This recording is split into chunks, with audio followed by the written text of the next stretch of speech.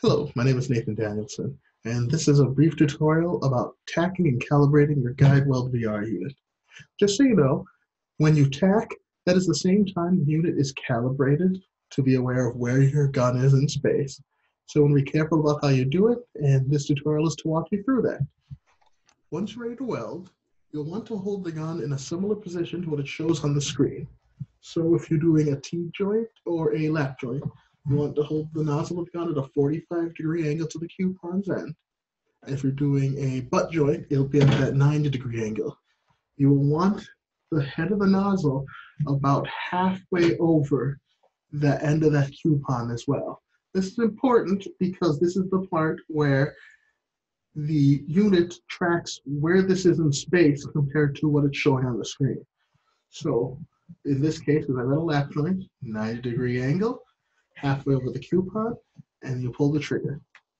Then, once it moves over to the other side, you move over, do that again, and you're good to start welding. It's going to be a very similar process with the stick gun, with a couple of differences.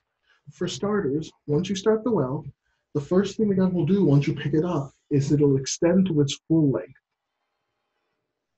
Once it's at its full length, just like with the MIG gun, you want to take the tip of the gun and hold it at that 45-degree angle if you're doing a T-joint or a lap joint, or 90-degree angle if you're doing a butt joint.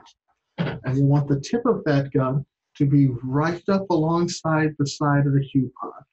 So that way, the handle, the stick, and the coupon form a parallel line with each other. Then, once you've got it in position, you want to hit this yellow button here to signal that you're in the correct position, and then the system will tack or calibrate itself at that point. Put it in position, push the button. Then you'll move over to the other side. You'll go over there. Once again, go to the correct angle and also have it parallel with the end of that coupon and push the button up top again.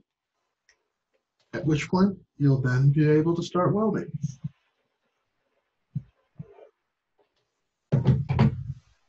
And that's all there really is to tacking and calibrating your guideWELD VR unit.